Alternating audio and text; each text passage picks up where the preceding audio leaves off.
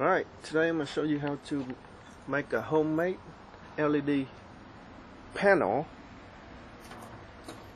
salvaged from an LED TV. And this one here I got, this whole panel here is an LED panel that I salvaged from an LED TV. And it has to be an LED TV, it can't be an LCD TV because the older LCD TV uses the fluorescent light like this. So this is like just like the tube light, but it's really small. This is for backlight of the LCD TV. But you see how small that is. But an LED TV uses LED lights like these, like this panel here. You see the round dots here. Each round dot is an LED bulb, and this strip here I got a salvage from this panel.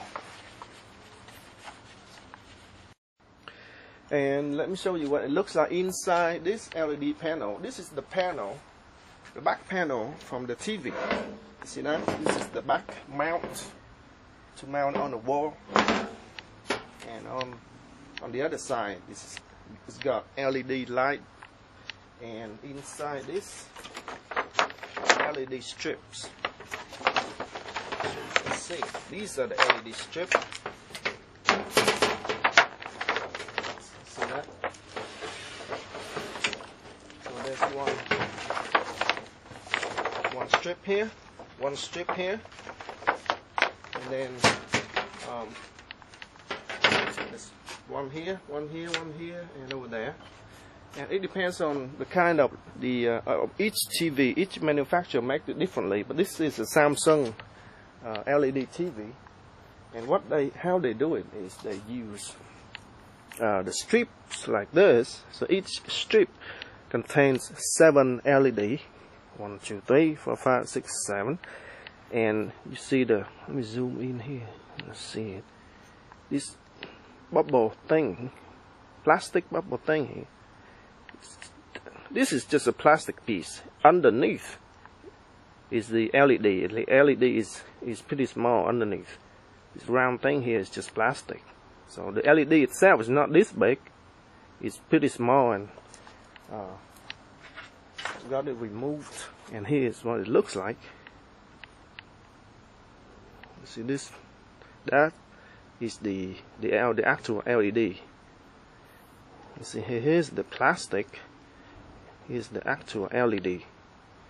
And this strip here I already burned one LED, and I removed it from here. As you can see, it's missing. Okay. And I'll show you this one here. Each LED here is 3.7 volts, and there are 7 of them. So you take 3.7 times 8 times 7, I mean 3.7 volts, and they are in series, and you take 3.7 times 7, you got about 25.9 or around 26 volts.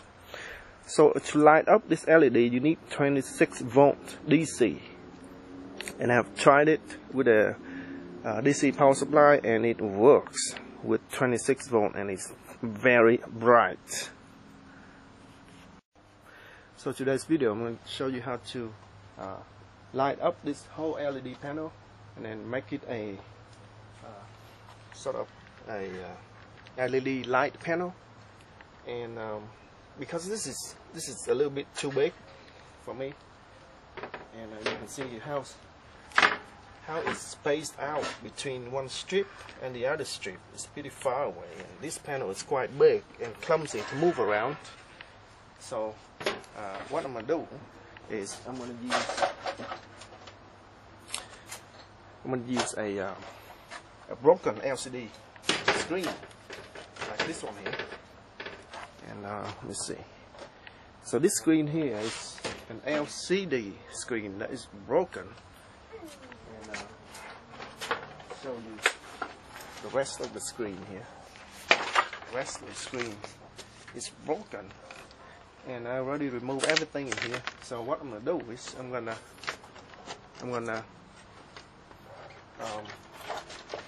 put on the LED strip. I'm gonna put this on here like so. Okay. I'm gonna stick the strip right on here. Right, and then there are about 10 strips, and I already broken one strip, so I only have 9 strips left, but that should be enough. I'm gonna stick them all in here on the screen here, make it small and portable, and then I'll also show you how to power these lights. It's very simple and very effective. Right, so let me show you how these LED strips are wired. Underneath here, so there are 1, 2, 3, 4. Should be another strip here, but it's broken, so I removed it. So I've got 4 on this side and 5 on the other side. 5 strip, 1, 2, 3, 4, 5 on the other side. So these strips, they are connected in series. So from here, so zoom in here, you can see that's positive, negative. So negative of this one go to positive of the next one. As you can see, there you go. So they are connected in series, right? So say 4 of these connected is gonna be, each strip requires 26 volts. I wrote down here 26 volts to power the whole strip of 7 LED.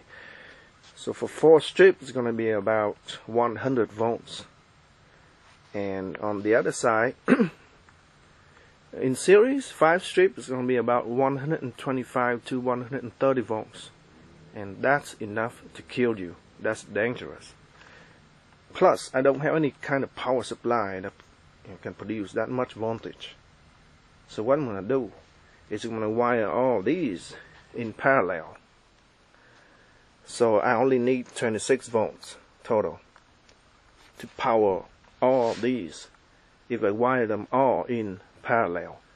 So all of these are going to be positive to positive and negative to negative. So all of these. So let me show you the strip here. There's 2 wires coming out. So one wire is positive. So this wire is positive, and that wire is negative. See, negative, very small sign, negative sign there.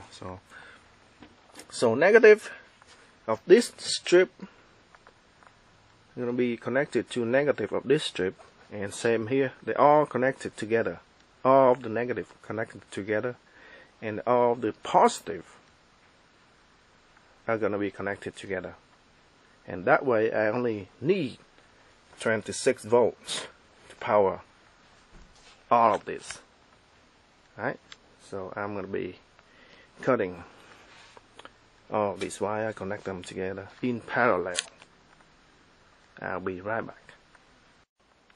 Right, so I've just done with the connecting the wires together. They are in parallel.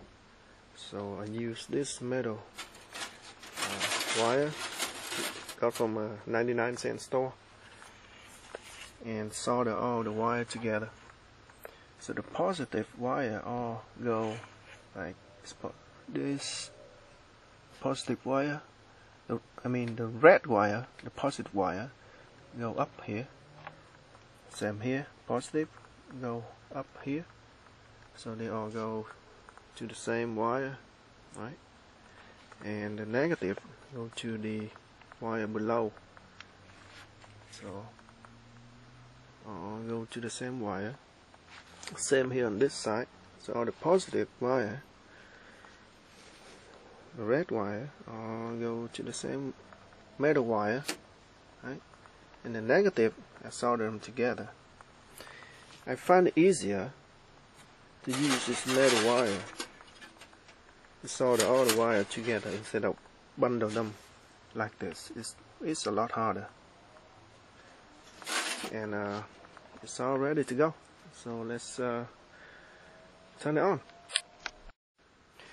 Right, before I turn this on, let's talk about the way to power this LED panel. Because all you need is a 26 volt DC to power all of these. So there are many ways that you can power this panel. The first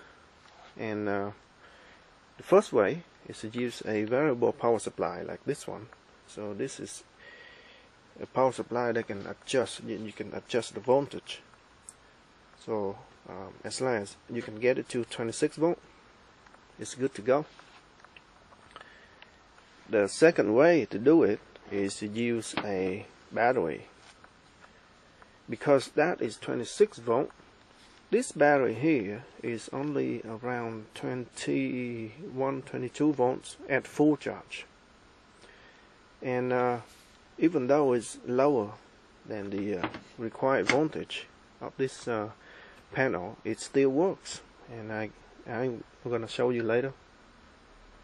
The best way is to use these. These are 18650 lithium-ion rechargeable batteries. And 6 of these, each of these is 4 volts. 6 of these will produce 24 volts. And at full charge, it is a little bit over 24 volts. I think it's at full charge around 25.2 volts, which is almost 26 volts, which is best. And I found out another way to power this LED panel is to use an AC adapter. So I've got the this one. You probably have seen this before. This is very popular adapter from the Apple iBook computer, and it is, remember this connector from the iBook, and this one here, this particular one here is broken. It's not working anymore, so I cut the wire, but the adapter still produces voltage. And if you look under the specs here, let me zoom in, see if you can see it, but the specs here say output 24.5 volts DC. I'm not sure if you can see it, it's quite small letter, but it says 24.5 volt DC, which is perfect for this application. So I will also try this method. Right, so first let's try it with the power tool battery. This is the Black & Decker 20 volt lithium ion battery. And let's see how good it is. So there's a negative and a positive terminal on here. So I'm just going to plug it in like so.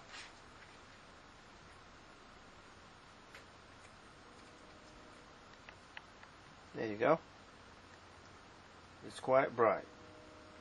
Not sure how well can you see it in the video, but it's quite bright out here. I have to try not to look at it. Very bright, and that's only at 20 volts. Let me try the other Apple power supply. This is gonna be, this one here is gonna be a lot brighter. Right. Alright, so I've just plugged it in, and I've just measured this with a voltmeter, and it shows 25 volts. This battery here was 20 volts. Let's see how brighter it is compared to the other one. Are you ready?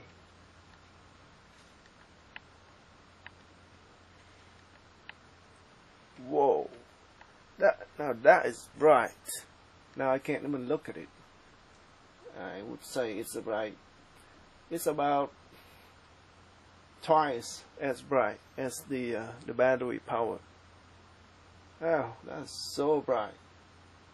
Woo. Alright, Right, so I have this LED light bulb here. This one produces 1100 lumen. This panel here produces about 4 to 5 times brighter than this. So I would say it's around 4 to 5,000 lumens. It's very bright. And I think because it requires 26 volts, so you can still power it with this cordless tool battery. It's convenient, but it doesn't produce as much brightness as a full voltage at 26 volts. And this one is the best, but you have to plug it in. So I think these will be the next best thing. So just solder these 18650 batteries together. So each one is 4 volts. Six of them is 24 volts, 24 to 25 volts, so which is perfect for this application. So 6 of these together in series will make this panel portable, and you can bring it anywhere instead of relying on an outlet if you use this.